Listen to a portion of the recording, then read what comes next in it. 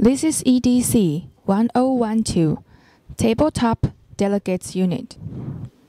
Actually, EDC1012 is similar with EDC1011 Chairman Unit. But the only difference is EDC1012 has no Chairman control button. Okay, and when you are going to start speaking, you can just press Talk button. And as you see here, the red LED of microphone and the backlighted indication lamp of the button are on, which means you can start talking. And here is also a built-in speaker. This built-in speaker will be mute to prevent echo when you turn on the conference unit. There is an earphone output plug on this side of the unit as well.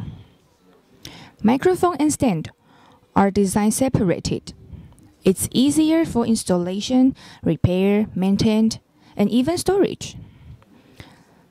We use simple Y cables to connect all units, and there's only one hole on the rear panel, which will enable cables easy to install and maintain. This design will make sure appearance of the conference room nice and neat.